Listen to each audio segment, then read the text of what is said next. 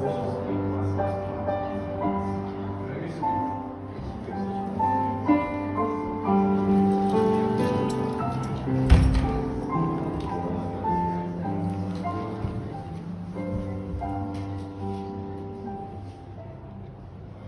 who join us online by the internet, watching our services, thanks to them for joining with us. But we're going to start with a hymn sung not by us, or singing not by us this morning. We're going to be singing Christ Alone by the EMW ABBA Conference. So shall we stand as we sing this in our hearts together? In Christ alone.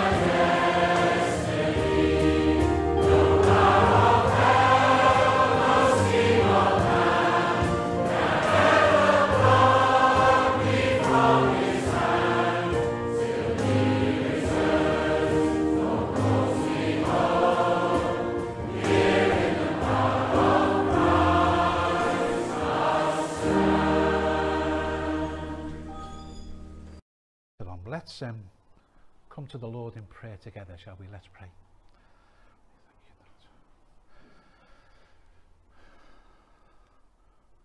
Our God, this morning we thank you for the psalmist when he says, God is our refuge and strength, a very present help in trouble. Therefore, we will not fear, even though the earth be removed and though the mountains be carried into the midst of the sea. Though its waters roar and be troubled, though the mountains shake with the swelling. The Lord of hosts is with us. The God of Jacob is our refuge. Be still, God says to his people. Be still and know that I am God.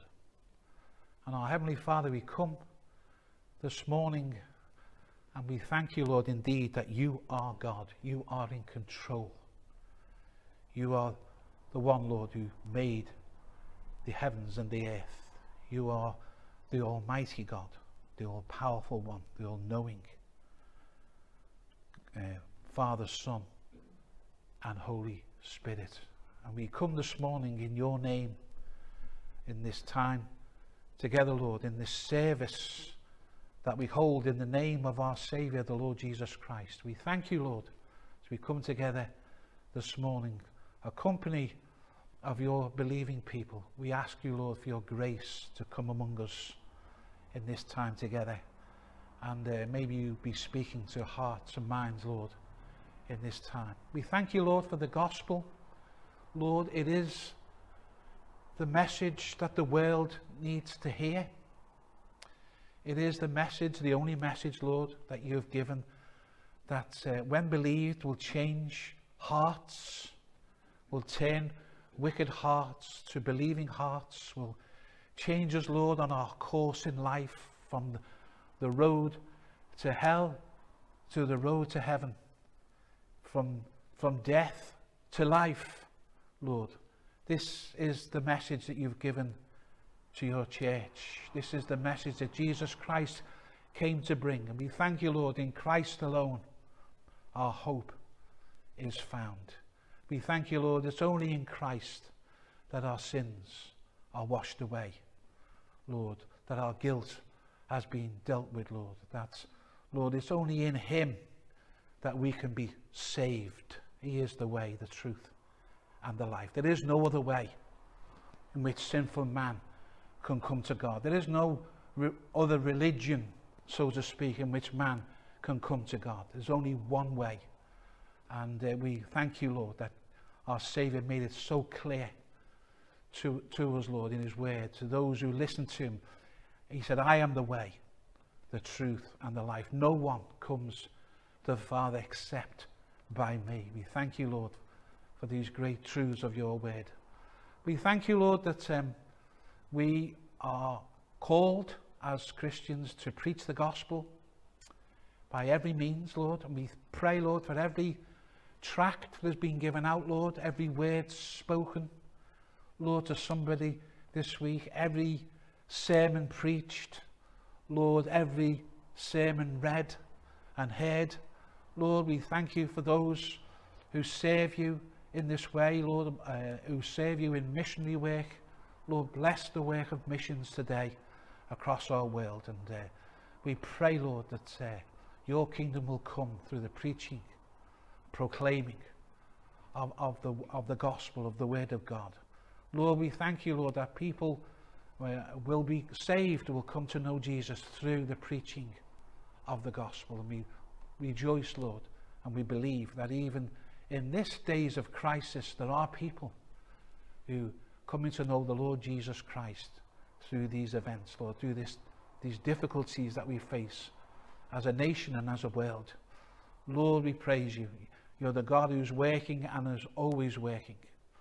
Lord, we pray for those among our fellowship, Lord, who's struggling through this time. We think of those, Lord, particularly laid low through sickness and illness. And we do pray for those, Lord, this morning. We think of Bill in hospital, Lord, facing serious surgery this week.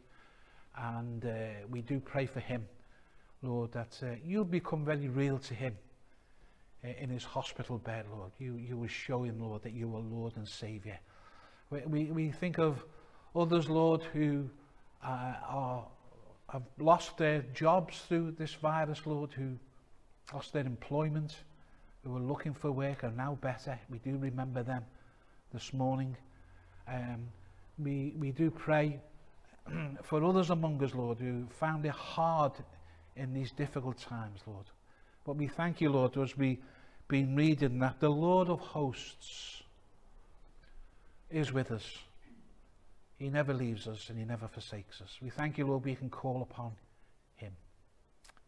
And so, Lord, we give you praise this morning for these things. We thank you for you're a wonderful God and worthy of all praise and glory and honour. And we ask these things as we continue, Lord, in your presence, in that great and wonderful name of our dear Saviour, the Lord Jesus Christ.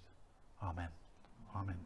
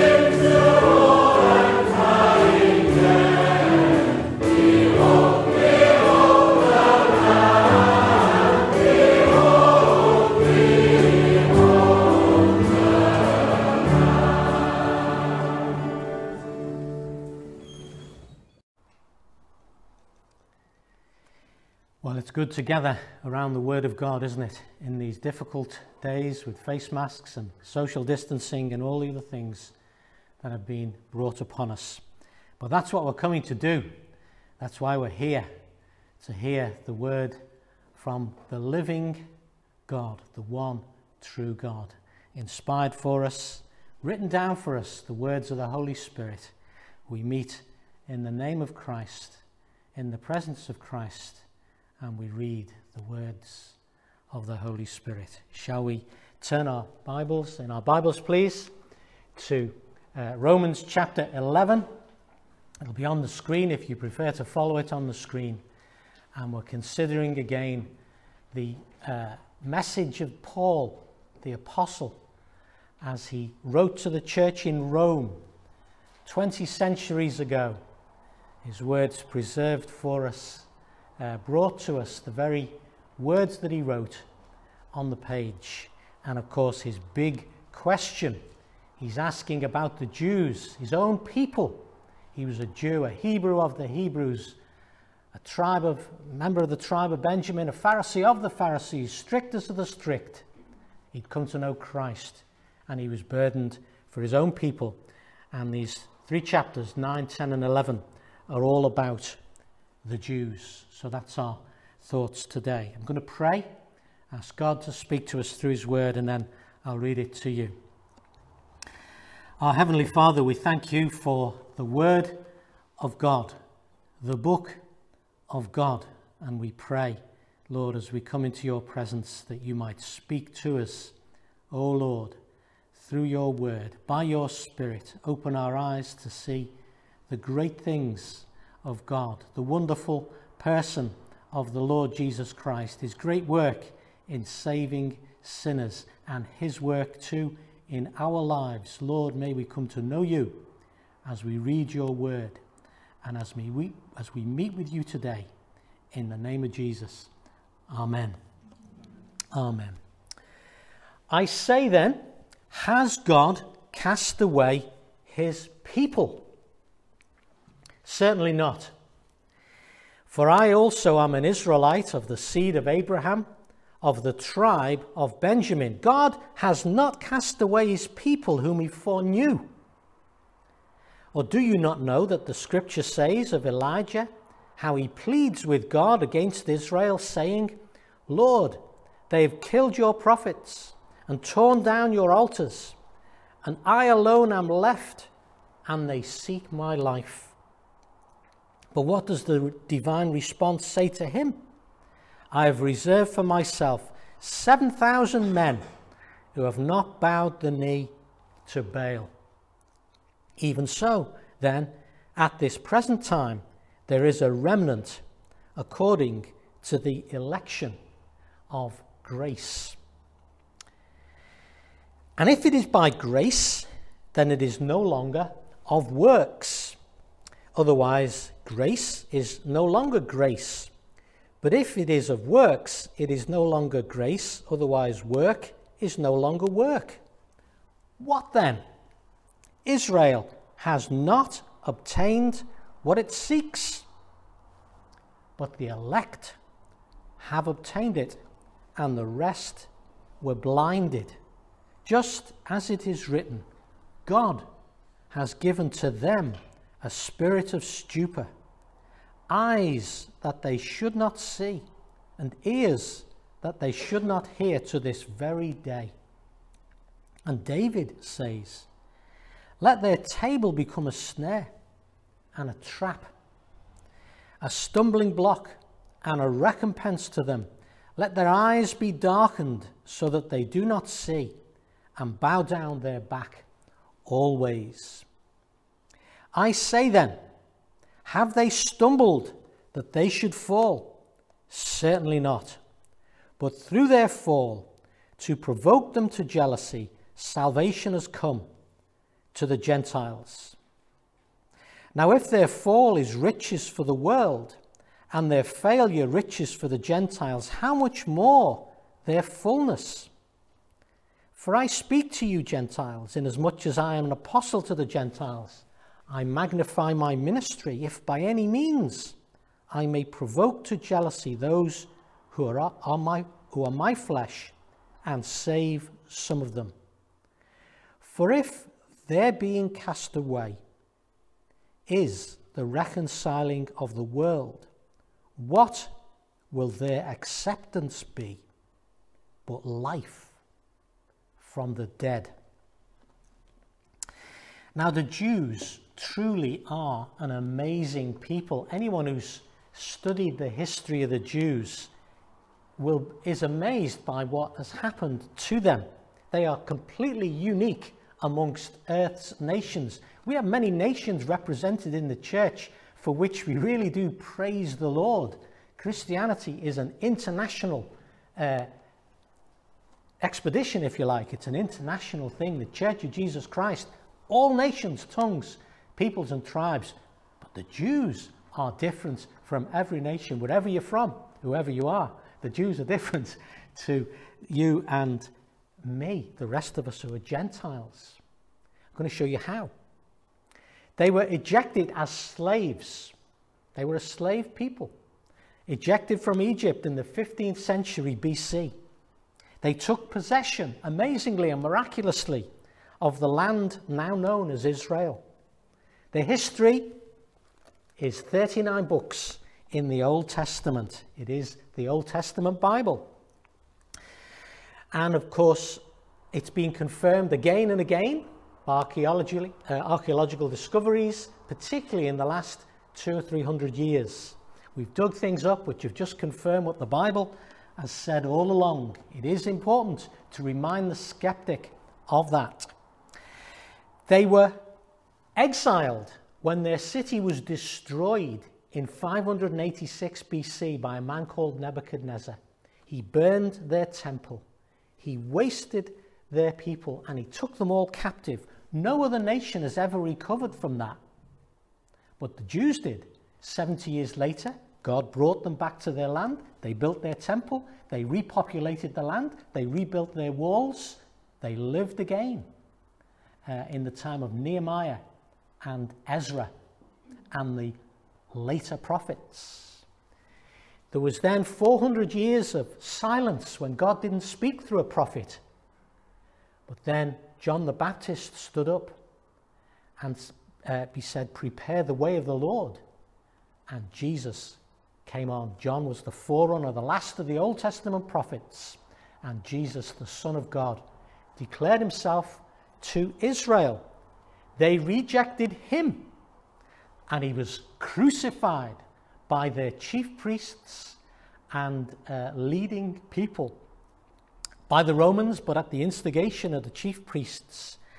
And less than 40 years after the crucifixion, their temple was again destroyed. In AD 70, the Roman legions burnt their temple to the ground, plundered it, and it's estimated almost 1 million of them were crucified outside the walls of Jerusalem where they had crucified the Lord Jesus Christ.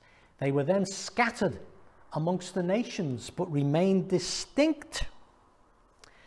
And yet in 1947, the Jews were back in their land, and in 1948, Israel was declared an independent state. The Hebrew language is the world's only example of a dead language that's now revived and spoken by 9 million people.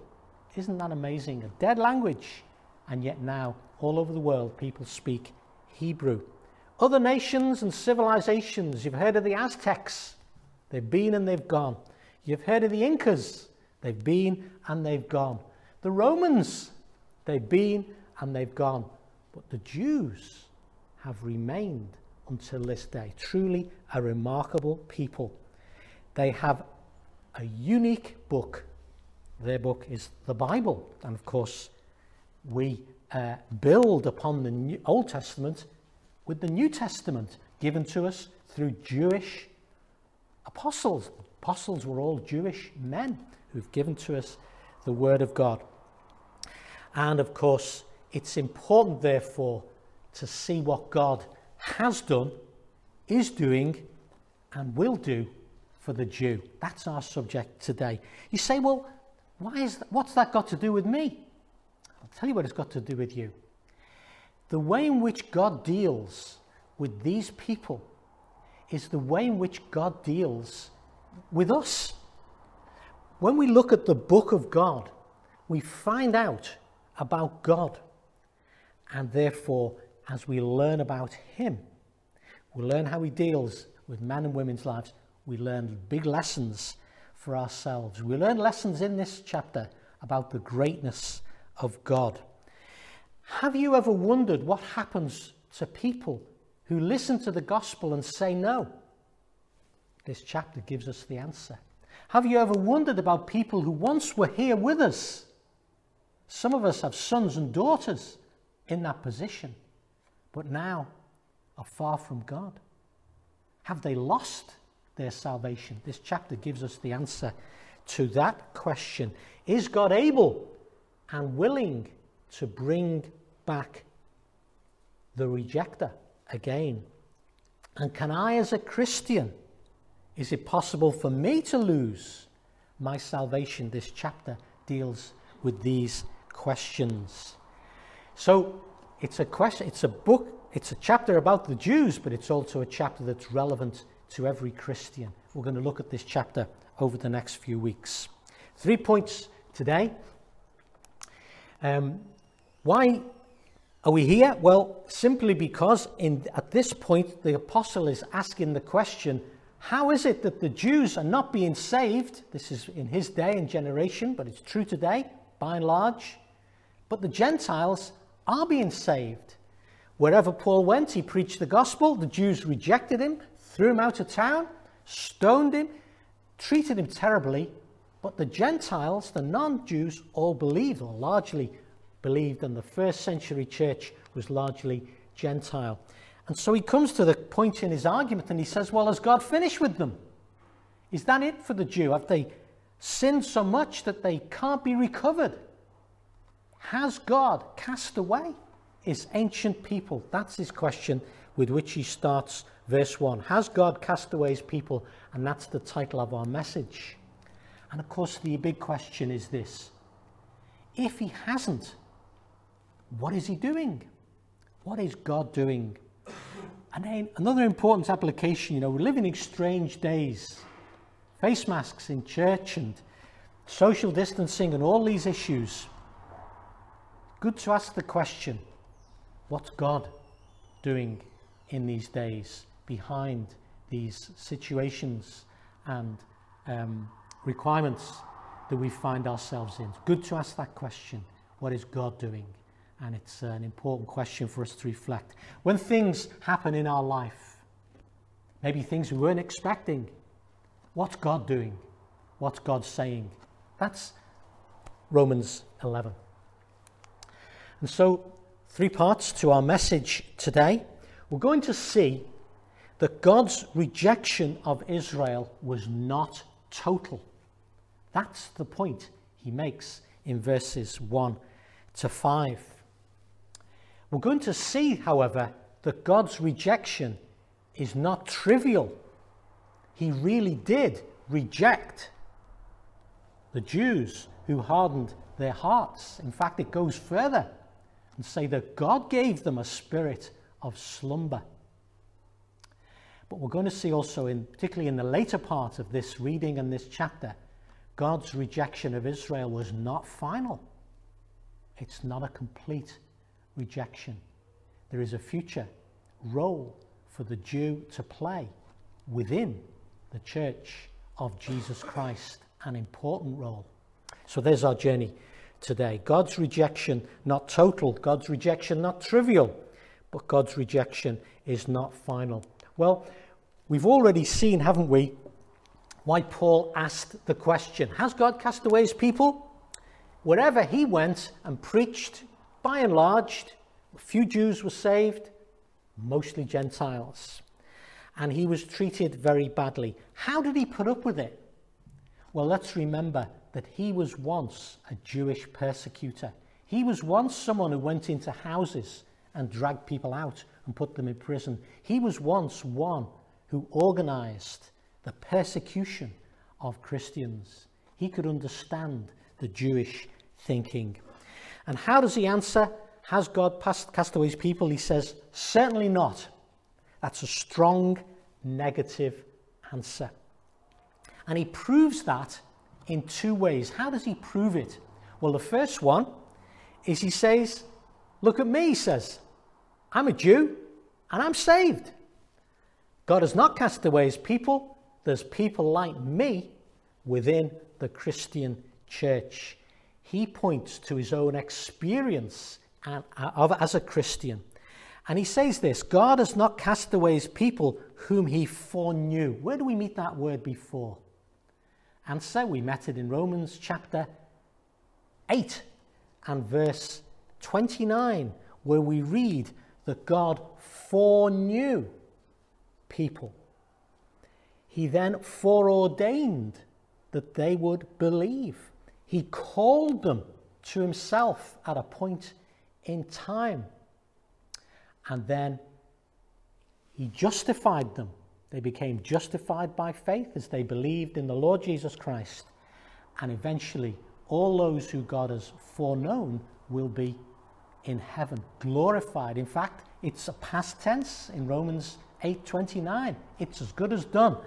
If you're a Christian today, you are said not only to be justified, called and foreknown, foreordained, you're already said to be glorified. That's how certain it really is.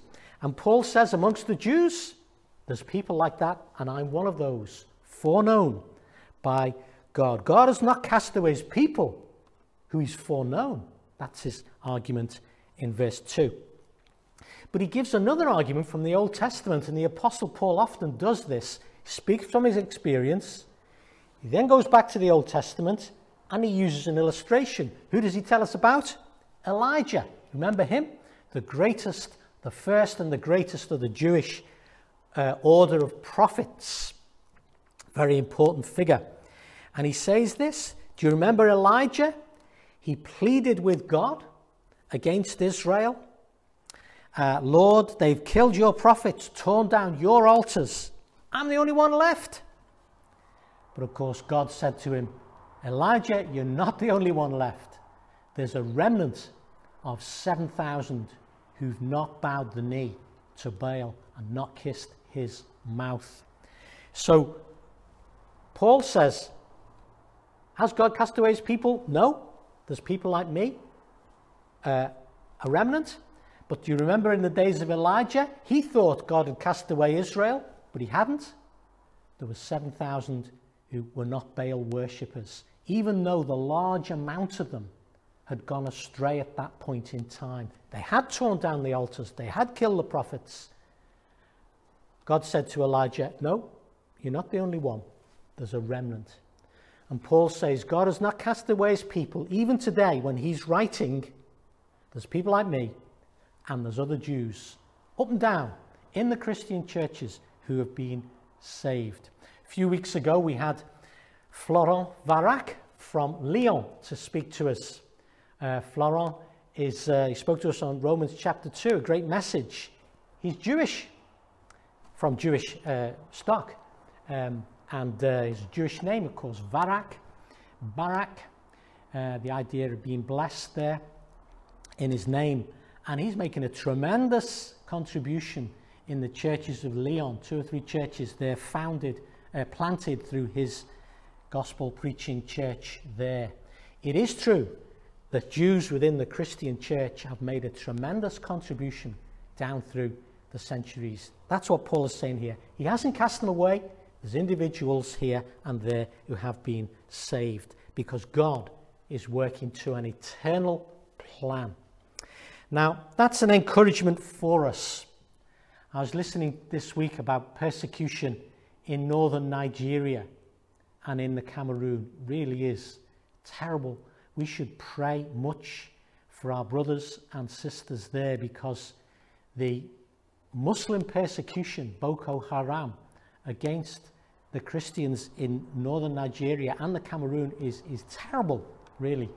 And of course, we should pray not just for the survival of the church, but we should pray for the persecutors, because the real answer is if these people get converted. That's what happened to the Apostle Paul. He was a persecutor who became a preacher. Wouldn't it be great if some of these wicked men who are killing Christians and villages would be saved? We ought to pray for that. And of course, that's what we can pray for, encouraged by this chapter. So there we are. God has not cast away his people whom he foreknew. Do you know there's something as well we can encourage ourselves We look at Britain today, once a nation where many people would be in church on Sunday. Today, as we drove to church, all the cars parked up for the football that's going to take place in Thomas Lane. We're a nation in which churches have been turned into carpet storehouses and other things. We're a nation who once were a Christian, a gospel-believing people. We're a nation who's turned our back upon the Lord. But we should not be discouraged. We're not the only ones left.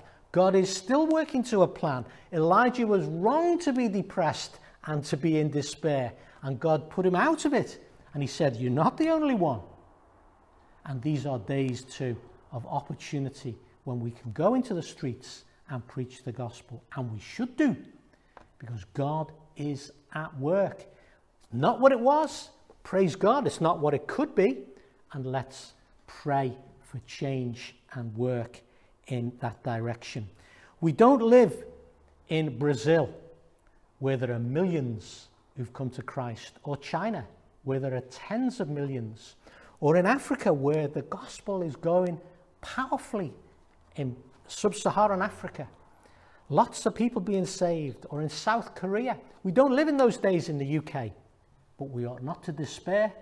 We ought to work while it's day and preach to all that we can. Who knows what God might do through us, his people, in these days. That's the application of these verses. There's a remnant, says Paul, in the Jewish community in his day, according to the election of grace. But you know, there was a rejection of a large part of the Jewish nation in those days. They did say crucify when Jesus was brought out. What shall we do with this man? Stake him, crucify him. They did say that. And they did pay a very heavy price for saying his blood be on us and on our children. God's rejection is not trivial. And did you notice who the subject is in this verse? God has given them a spirit of stupor. God has done this to them. Now here's a very, very delicate but important teaching in the scriptures. You see, in these verses, verse 7, there are two groups mentioned. Israel has not obtained what it seeks, seeking salvation by good works, but the elect have obtained it. The rest were blinded. You see the two groups? He speaks about an election of God. He speaks about the rest. And he does. And you can't understand this passage without coming to terms with the idea of election, that God is active in choosing some and not all. That's what it says. Now, don't mistake me here. We've already met this teaching in chapter 9. Do you remember Pharaoh? God gave him every opportunity to repent. He said, no. Let my people go. No. Showed him signs and wonders. It says he hardened his heart. And then God hardened his heart. There was a judicial hardening. And that's what it's speaking of here. John the Baptist came. Everybody heard of him. Thousands went to see him. Jesus came. The dead were raised. The lepers were healed. The blind were cured. The deaf, the demons were cast out. Jesus walked amongst them. And they hardened their heart, most of them. And God gave them a spirit of stupor. What's the doctrine here? The doctrine is this. Whenever the gospel of Christ is preached, whenever Christ is set before people, there's not one reaction but two. One is to accept him and trust him and follow him. And there were Jews who did that. The other reaction is to say no, to harden their heart, to say not yet, I'll become a Christian later. Is that you? I'll do it later for God. You cannot say that, because you don't know at what point, when a man or woman hardens his heart, God begins to harden the heart too. He doesn't cause anyone to sin. He doesn't want anyone to sin. But if people harden their hearts, there comes a point where God says, okay. And their hearts are hardened by the Lord himself. It's like a car on a hill. If you have a car on a hill, it wants to go down. That's us, our fallen nature. It wants to go down. But the brakes are on, and it's prevented. But you take the brake off, and the car goes down. And there are some lives like that. They want to go away from God, but God is holding them back. But they become so hard that God just takes the brake off. And there they go. Do not harden your heart, my friend. That's what the Bible is teaching us in this very solemn section.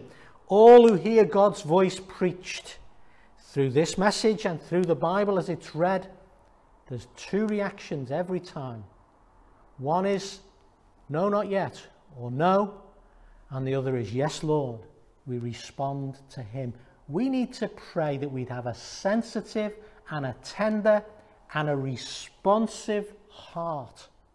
The opposite is a hard heart.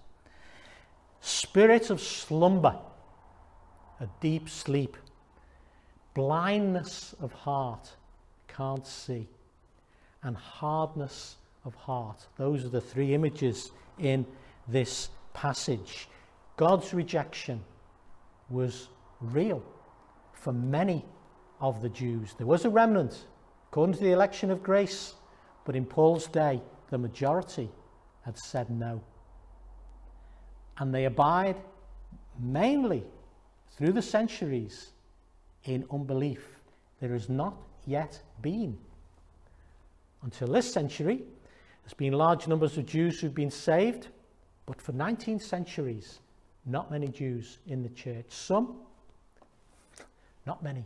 Not many churches in Israel, and in fact, if you're a Christian converted from a Jewish background, you can expect hostility sometimes from your own family. That's the state.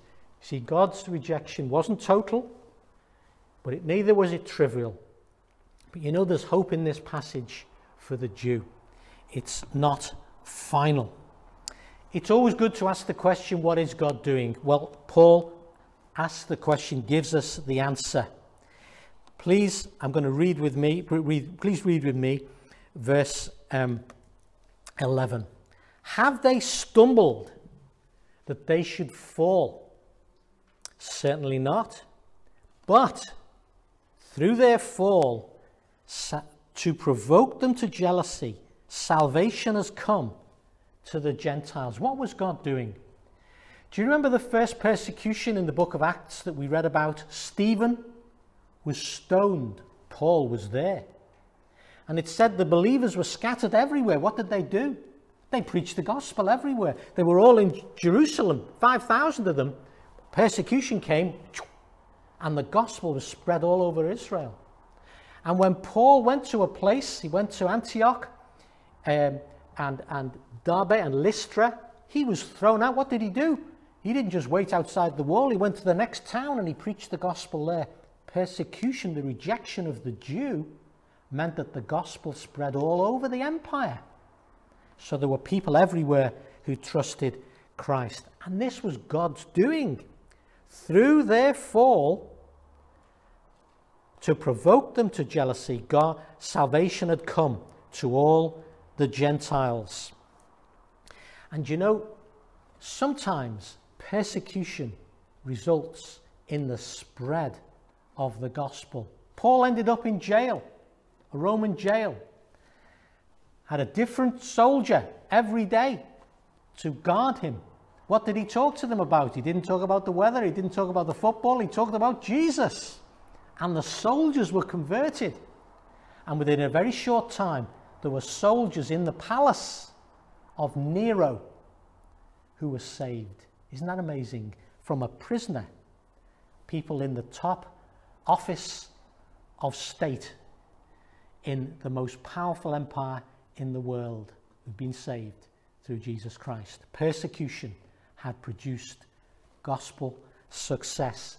That's what God did as the Jews rejected Christ. But he's not finished with the Jew yet. In verses 1 to 6, he's speaking about individuals. Is God finished with the Jew? No, I'm one of them. And there's some few here and there all over. But in the rest of the chapter, it doesn't finish there. He speaks about the nation again. And he asks two questions, verse 12. If their fall, plural, nation, if their fall is riches for the world, their failure, riches for the Gentiles, how much more their fullness? Verse 15. If their being cast away, rejection, is the reconciling of the world through the preaching of the gospel, how much their acceptance? Fullness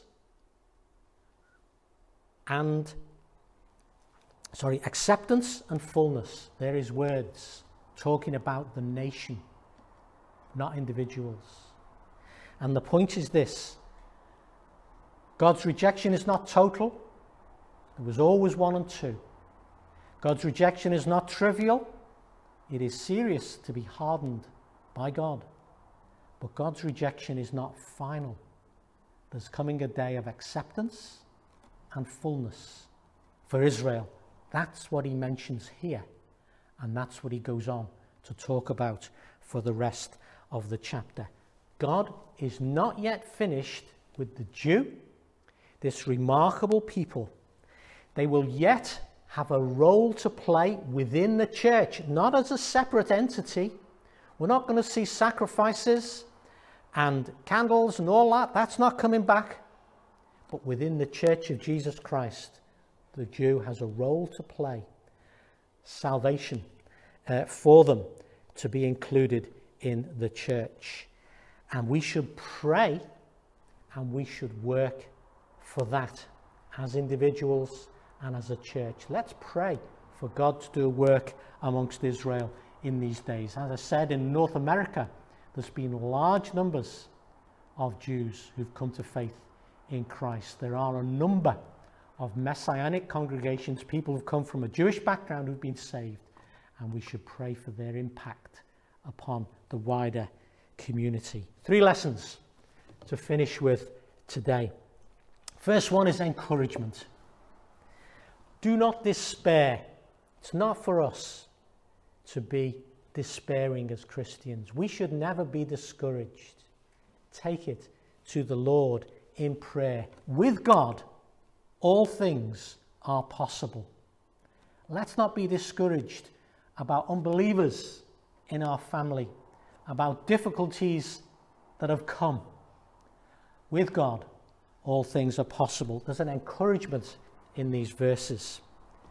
There's a warning in the verses. Don't harden your heart. If you've heard the gospel and you've not yet believed it, you're in a very dangerous position. Trust Christ. Don't say no to him. And for those, all of us, we should pray that we might have tender hearts that listen to God's voice, sensitive, close to the shepherd, following him day by day. Encouragement, warning, and the final thing, there is a promise in these verses. God will yet do great things through the nation of Israel. Let's pray for it. Let's work for it. Let's support that. What did Jesus say? The Lord Jesus Christ said these words: I will build my church, and the gates of hell will not prevail against it. He is building his church, and he will have the last word in this world. Shall we pray?